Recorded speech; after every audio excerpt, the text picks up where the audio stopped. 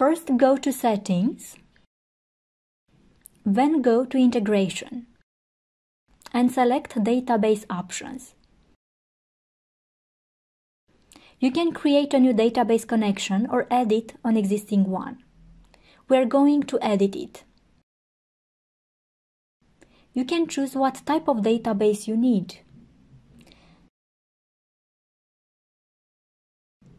Then you need to enter the server name and the database name we will be working on. Click on Verify Connection to make sure you are connected to your database and click OK. And now let's create our form. On Settings, click on Forms and add New Form. Enter your form name and click OK. Now that we have created our form, let's add some fields to it. We'll start by adding a drop-down. Let's name it Products.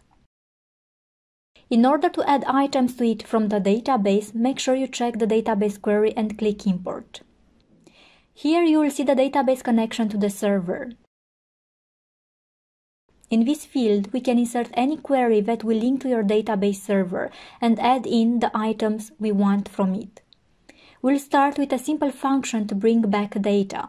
In this function, we can add elements from a table and columns that correspond to the selected table. Click the plus button to add the selected element to the function. You can press the play button to verify if your query string is working in Preview area. Click OK and click Save and Exit.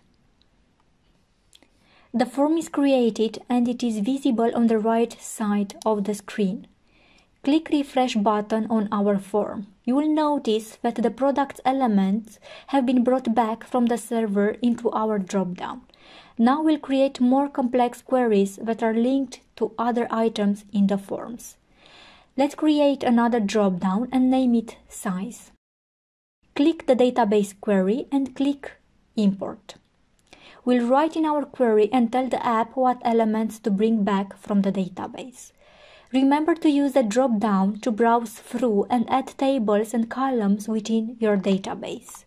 You can also add conditions to your functions by adding items from the database, and you can insert values from the form you have just created into the query.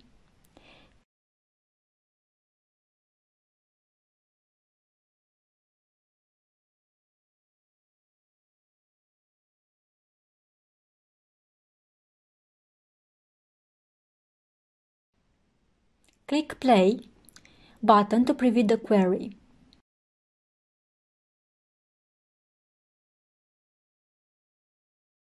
Now, when you select any products, the drop-down refreshes and shows you all the values for the size of that product. Let's create more form fields. We'll need a drop-down for length. Enter your query strings. We will need to make the length value show up based on the size and product type.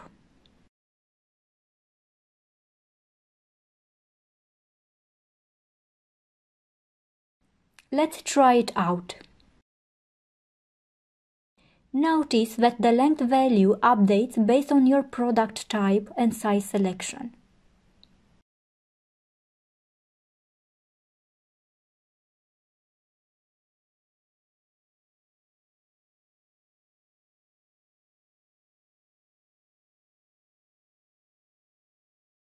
If we change only the size, the length value will get updated too.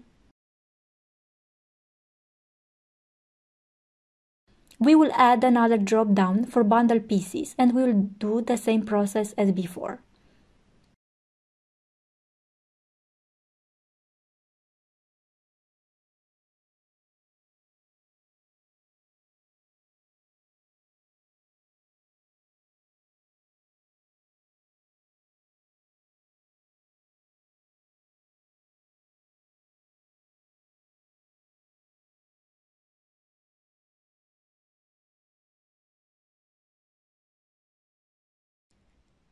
Now, when selecting a different value, for example from length, the drop-down below will update according to it.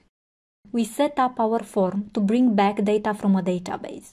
Now let's add a feature to update the number of items that we count in our stock. Go back to Forms and add in a text box fields. We'll name it Stock. Check it with Sync with Database option and click on Edit Database Query.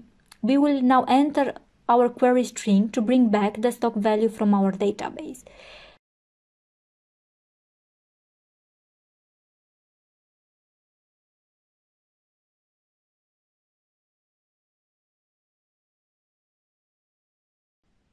Preview our query to make sure it works. Now select a different product and you will see all fields including the stock will refresh. If you select a different value from any of the drop-downs, you will notice that the drop-downs below will update according to it too.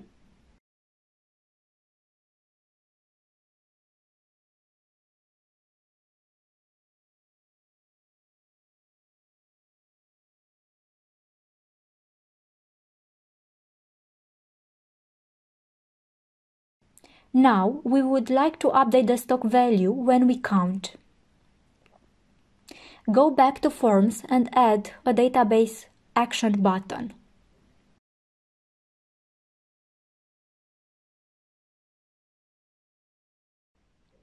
Let's name it Update Stock.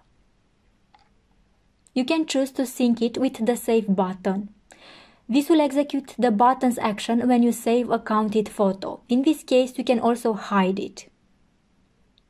Now click on the Edit Database Query button and enter your querying string.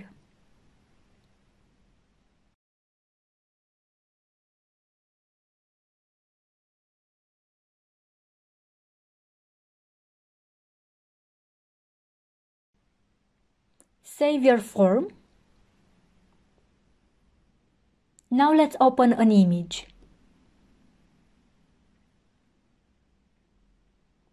Choose the appropriate drop-down values for the opened image.